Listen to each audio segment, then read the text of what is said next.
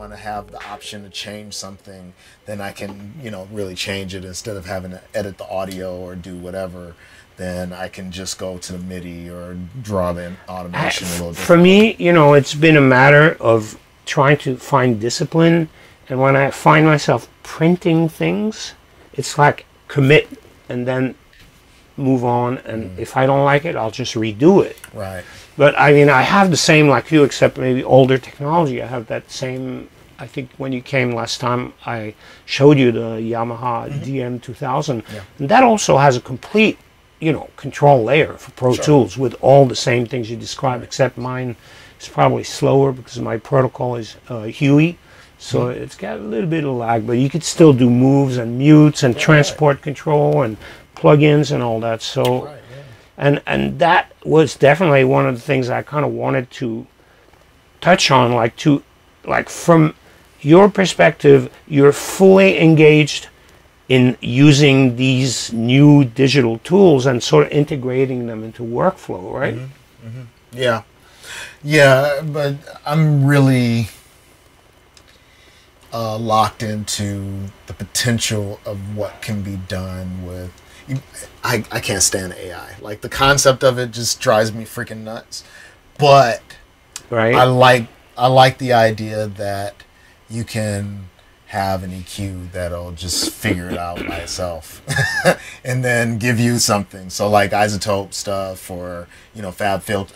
I think Fab Filter does a little automated stuff like that, but mainly isotope and Sonable, I think, is another company that does what's called Smart EQ, where you just put an EQ on it and then it analyzes the track and it decides for you what it wants to do. Exactly. Now, like with the isotope, I haven't tried the Sonable, but with the isotope, what I haven't found that it does is just corrective. So just taking out frequencies that it needs to take out, or suggesting frequencies. Like, it'll put you in the right direction, and then you can kind of pull things down, but usually it'll see that it's a drum, so it'll, you know, filter out the subs, kick up the lows, you know, come down on the mids a bit and kick up the highs. It'll do its whole process, and it's like, no, I don't want that. You know, I just want to take away that sound. You know, like, just take that sound out. You know, show me where that sound is. And I think there's a new one that just came out that does exactly that, where it's not trying to enhance, it's just taking away. I mean, look, there are different levels of Jedi, and some people like, you know, to keep their lightsabers free and clear so they can, like, go to battle however they want. But there may be assistant Jedis or apprentice level that need sort of a lightsaber to have sort of some guided AI so that, you know, it could fight for them. Yeah. So, same thing. I mean, I like... You know, you might have had a mixed assistant back in the day. I'm not sure, but... You know, usually the guys that are mixing, like the Taylor Swift records or whatever, they have somebody that sits there and does what I'm asking for the AI to do, which is take out all the bullshit and then just make it sound like it's supposed to sound like what an engineer would do. It's not an assistant. That's a real engineer. And like, say, you know, I don't think that it's ever something that can be replaced. In other words, if you hire a proper skilled sound engineer, not only do they do an incredible job because they know exactly how to do side chain compression tricks and all the other advanced stuff that sometimes we forget, but more importantly, I think as a producer, it allows you, and as an artist even more, delegating some of these tasks to them allows you to step back and take some distance or go shoot the shit in the other room. And then, with fresh ears, listen back to what's going on. Whereas when you just work on your own, you're kind of at the mercy of whether you're able to keep that perspective. Yeah, you are right about that, definitely. Now, and what I was talking about, the assistants, like Dave Penzato is somebody who, you know, talks about it all the time, where he has somebody who just deals with organizing the files for him to just move the faders, put some compression, or he already told them to put in a certain type of compressor, so he just messes. He has a template, whatever. Yeah. And then he mixes it, and they can keep going quicker. Now, from the aspect of being a producer and being able to get fresh ears, what's his name? The guy who is Dr. Dre's partner. I forget. I'm sorry. At Apple Music. Jimmy Iovine. Yes. Yeah. So, in the documentary, and I'm an avid, like, I'm a freak for watching docs and for, trying to find out how other people are working, right, and really paying attention to that. And he said that when he was learning, he sat in front of the board, and the producer would say, yeah, give me less 20, or give me more 5K, or do this or whatever. And he had to, but the producer was so locked into, yeah, okay, I think that sounds like 5K, so take out 5K, or that sounds like 200, so let's take out 200, or whatever the situation is. And it made it where he was able to learn better about, not only how to do his job, but to identify frequencies and all that stuff. And I would love to do that, but I'm a control freak. So I need to be able to feel like I'm touching. I feel like a craftsman when I'm doing this stuff. I don't do music to make Model Ts. I do music to make Ferraris. Right. I'm interested in the hand building of it instead of the mass production part of it. Certainly. I mean, look, I can't disagree with you. I've also, over the years, done some of the most revered mixes, sometimes on my own, but equally, I could say, I've done some of my best work with a team of qualified people who really kicked ass. Say, for example, let me use the Yazoo situation. Mm-hmm. That's John Roby on keyboards, Mm-hmm. Lenny Underwood also on keyboards, Mm-hmm. John Patoker, engineer at Sigma Sound Studio, New York. Mm-hmm. And, the combination of all this is what made the remix that we put together so incredible. Without John Roby's keyboards, would not have happened the same way. And without John Patoker's real clean and precise sound and presentation, I don't think it would have been a mess. So that's one thing. But then I go, in the same year, I also went in the studio and did Dinosaur L. And that was done on a budget at Right Track Studios when the label was just getting started. This was their first release, and I couldn't even afford an engineer, so I just went in with the assistant.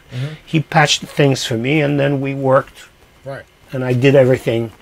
And I still managed, I guess, somehow to make it sound okay, but I don't think the sonics are anywhere as good as when I work with Patoker. It has the vibe, has the feel, but I guess what I'm trying to get at is that I think sometimes, we make our own way through things, and we manage to create something that's coherent. But I'm just questioning, like, nowadays, do you not think that it's becoming more scientific? Like, I'm more specifically talking about how I hear certain people make the bass come out of the records, and it's like, it's a whole science of its own, isn't it? Yeah. When I think for you being in the business a good 10 years probably before I got in the business. Right. I started in '89, so you were mixing records by 79 or 78. 78, so 10-year difference. Right. That your approach to plugins, to digital technology is going to be with an analog ear. Same thing with mine. But mine is analog in a slightly different way because, I didn't have the budget to use tape a lot. You know, even though we had to use tape, so I had to come from, you know, cassette, or I had to come from Right. just rolling it straight to Right. track, and then it went to digital and whatever.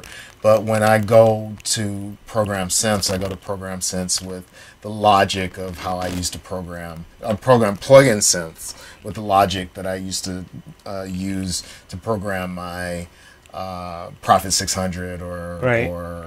whatever. Uh-huh. And with the new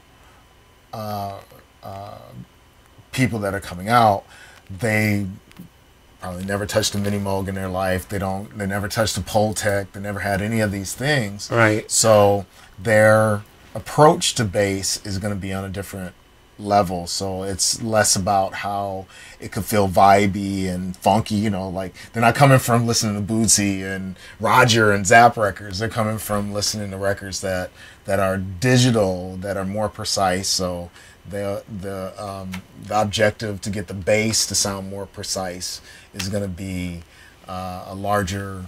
But I think this is one of the most significant advances in engineering in the last 15, 20 years, is that when you compare records that were, say, made in the mid-90s or early 2000s, and you compare it to records which are made today, it's almost like we've gained an extra half octave below, where people are now able to control sound at frequencies between 30 and 55 or 60 hertz in a way that when I go to clubs and I hear those records, I could tell. And there's all these special techniques they use with, again, some side chain gating and triggering so that the bass only kicks in when it needs to, but they use that extra in ways that, you know, Right. I think are so incredibly effective. So you do some of that sometimes? Not on purpose. I might luck out every so often. My process to composition and mix has always been, you know, I find something that happens then, and I never would try to repeat it. So it wasn't. That's why I was talking about the mix bus situation, because Right. it's all there, and I don't have to think about, you know, setting up something, coming back to it, you know, putting a strip in that's like this or whatever. It's just all there, and I just treat it like it is, and that's how I've always treated, you know, when I have. You mean like a piece of art and then it cannot be repeated? Sorta, yeah, sorta. It's like that. You know, when I started using patch bays, I would deal with things visually. Analog patch bass we're Yes. talking about, right? So I would deal with things visually, where if I got into a mix, an engineer that I was using at the time, he'd put things together, and I come in and I hear, then I look at the patch bay and it's like, there's too much shit patched in, and pull it all out. And pull it all out. It's like, let's start over again. You know, that's like that's my process. And yeah, you know, most of the time we would get a mix that I would find better. It's like when you come in and everything's up on the board and you're like, okay, you know, and let's start again, and then you just start again, and then okay, that feels, you're vibing with it, you know. Right. So like playing the mixer is like if Calvin Scholler or John Dixon are playing a synth, and you know, while they're playing notes, they're modulating the parameters in some way, you know, modulating the frequency or the filter, or you know, whatever they're doing, and it gives it that extra kind of thing, and that's where my head is.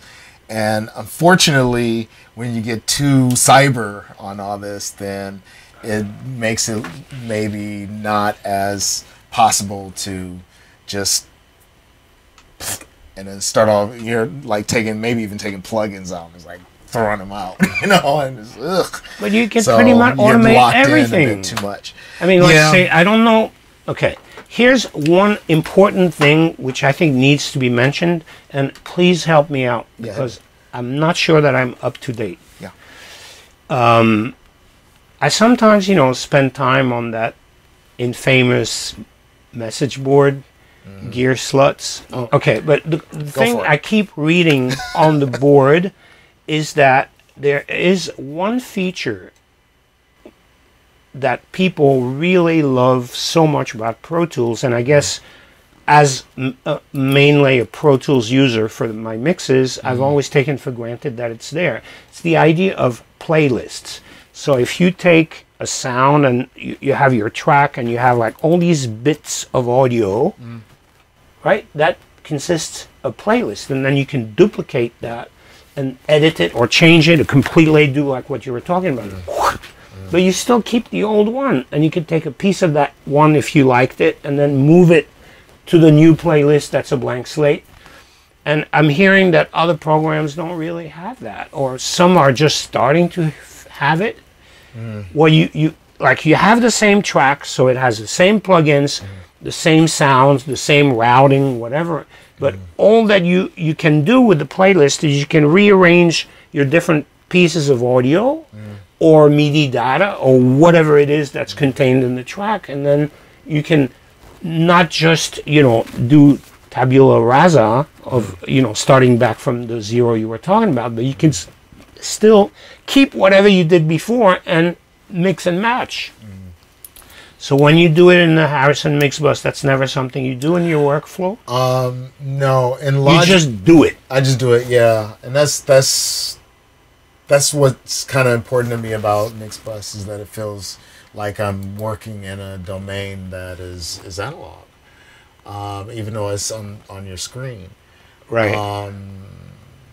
Logic does something with folders where you can... Okay, but that's putting tracks together as group tracks, so that once you have a folder in Logic, you can affect or route all the elements that are in the folder to the same direction. Or... But you can do that in the arrangement as well. So you can take a folder and then you can repeat the folder. Or yeah. You can yes. take it and then maybe this, duplicate it, change something different, and then put it in an arrangement.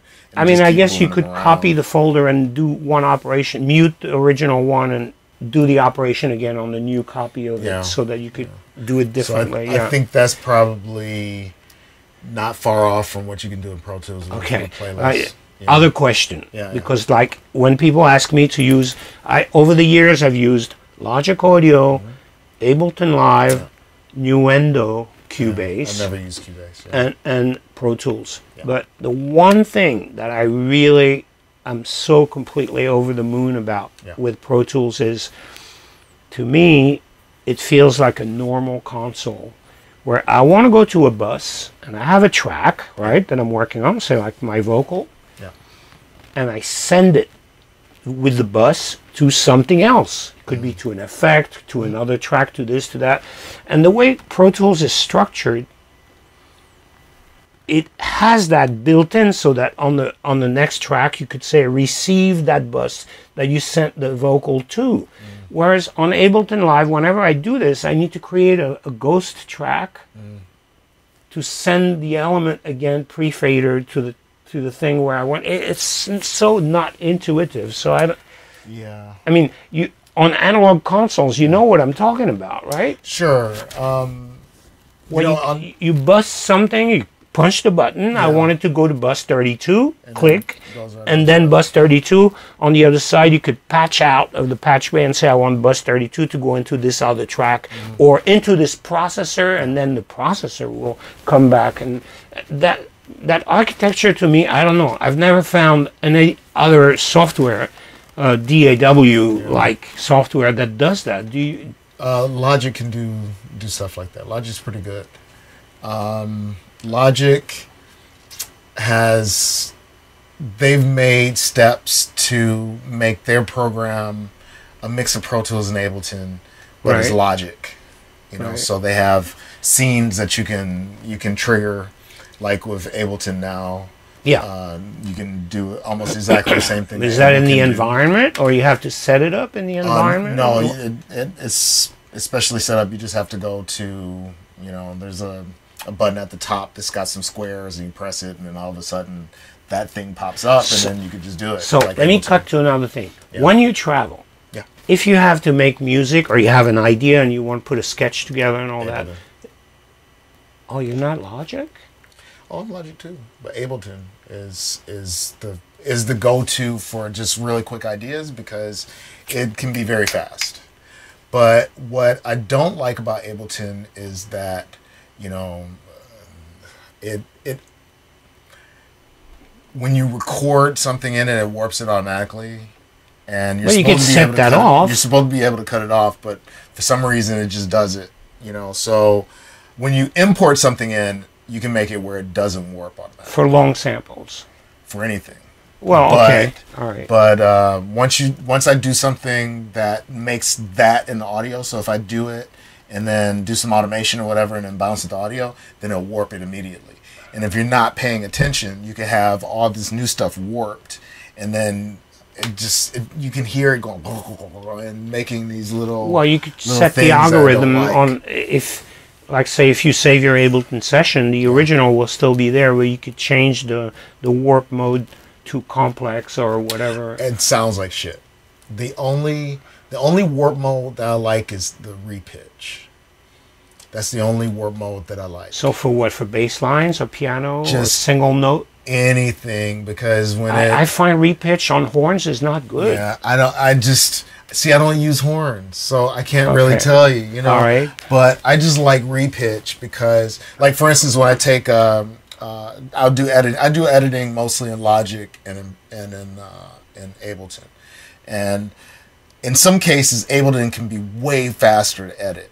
So if I take a track that I want to DJ, Right. but I don't like the arrangement of it, then I'll rearrange everything and then bounce it out, and then I can play it in the arrangement that Okay. I like. Rearrange everything where? In Pro Tools? In Ableton or in In Logic? Ableton or Logic, it doesn't matter. I could, Okay. you know, so it's just making a new arrangement. You know how it is. Yeah, okay. So- Quick edit.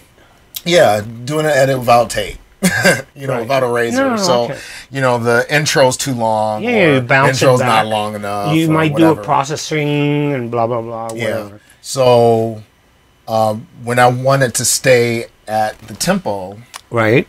then I use repitch. I don't mind if the pitch changes or whatever, because it's not going to change that much, because I'm not changing the tempo by that much. So it's just Right. going to be by a few cents or whatever, because if the tempo changes by, you know, I'd speed it up by 2 or 3 dB or slow it down. But and in many cases, I like the way things sound with the pitch dropped more than I do because the drop in pitch is way funkier. It's just like, you know, you get this. What? Sometimes you take tracks and you change the original key and drop it down a couple of like. I like that much better. That's why I don't use on CDJs. I don't. Oh yeah, use, master tempo. Never. Master tempo. Yeah. Never. So when it drops down, you get in the funk. Of course. Yeah, you know. Totally. So that's the same thing in Ableton. I'm with you So- on that. So I use repitch instead of complex. I hate the way it sounds. I hate the way the beat one is just, it always makes things gurgle and do nasty stuff that I don't really On like. percussion? I just don't like it. I'm sorry. I mean, beat is pretty precise for drums. I just don't like it. I can Really? hear it going. There's like these, because there's ways of changing how it plays. So the standard is that it has an arrow that goes to the right and an arrow that goes to the left. But you could change it where the arrows only go to the right. Or the And warp mode, you on the mean? warp, yeah. Yeah. So when I find that if I do 16th notes and then put the arrows going in the same direction, then it doesn't do that thing so much. It just goes like that. And by doing 16th note, Right. then it's doing it so fast Right. that you might not hear it in the same way, because that 16th note is trying to do this, because the arrow's going in both ways, you know. So it's like, and it's trying to stay like this. What and whatever. happens, I think, technically, the warping algorithm Yeah. is looking at the slices of audio and deciding. So if it needs to make it shorter, it just slices it off. And if it needs to make it wider, then it interpolates. And the arrows that you're talking about, I think they're the things that decide whether to only use forward samples or forward and reverse alternating, so that it does a smooth crossfade to smooth the Yeah, sound but out. I can hear it. I'm only guessing. Okay? I don't know this for sure. And there are a lot of Ableton guys. Right. Like I did something for Attack magazine, and they used a quote that I didn't think was a good quote to use, Right. and it really got everybody freaked out. Like, oh yeah, they just went on Ableton defensive. Like, oh yeah, you can't hear a process. You can't hear it. No. It's like, motherfucker, I come from analog days. I can hear shit that your ass probably can't hear because you gotta listen differently, So it's like, come on, give me a break with this. And then,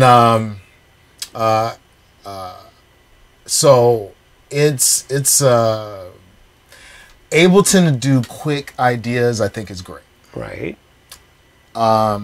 Logic to put everything together so that more like an arrangement, composition, structure. Yeah, and then actually with so if I want to like do EQ, and like one of the UAD pieces that I started using is that Little Labs phase reverse thing. I don't know if you use it. Nope. So it's basically for not flipping the phase, it's for adjusting the phase. So instead of it being 180, then it'll go by 10, 20, 30, 40, Stereo tracks or mono? It's for everything. Right. So you play with that until you're happy. I was watching Luca, I forgot what his name is. He engineers and mixes Diplo stuff. And he did a thing where he talked about using the SSL phase fixer, which is basically the same as the Little Labs one, and how he will just he'll take a kick drum and he'll mess with the phase a bit to see where he likes it to sit, right? And then he'll build things around where he sits certain things, and he gets, and you can get a more defined sound in that way. Instead of it being like, okay, the bass and the kick aren't really hidden together, so I'm going to put the bass out of phase, or, I'm going to put the kick out of phase, or whatever it is, so that it'll be a little more cohesive. But you don't have to go flipping the phase. You can just move the phase a tad bit. Do you use a graphic representation, like an analyzer, when you do things like that? Yeah, a few things. Yeah. What plugin do you like for that? I use that TC meter. It's TC Electronics? Yeah, they make an external meter. It's really good. Oh, external meter. Yeah. Okay, so this has like a sum and difference and more like a mastering kind of meter? It's got some of the things that you would find in those SSL consoles back in the day, right, where you could see the phase. Well, the mastering labs all have that. That's a standard thing. Right. You must have it. Right, yes. So, yes. But when you're on the road, you can't use any of that. They do have a plug-in version of it, right, but I think you have to take the meter with you because it has to be plugged in order to use the plug-in version. Wow. Yeah, that's kind of silly. It's kind of shitty. But now, from your perspective, and I just kind of remember, this was a real highlight. We did a gig together where you brought a modular synthesizer with you. Yeah. And we were on stage thrown, basically improvising with the Maurice von Oswald trio. That's right. This was one of the most high-pressure gigs I've ever played in my life. Especially great was the fact that they didn't give us enough time to set up and rehearse, and I was still patching and trying things while the concert had started. But I could see that you really have spent a lot of time investing in modular Euro rack technology and all that. So where are you with that? Is that ongoing? Have you kept building your modular rig? Because this was like a traveling model, like a suitcase. Yeah, I have a few suitcases. Okay, first of all, if you guys don't already know, François is a perfectionist. So he not only deserves the time to get ready, but he just demands to have that amount of time to be able to do what he does and to do it the best that he can. So we didn't have a lot of time, but it was enough time for us to do what we had to do. And on that gig, it's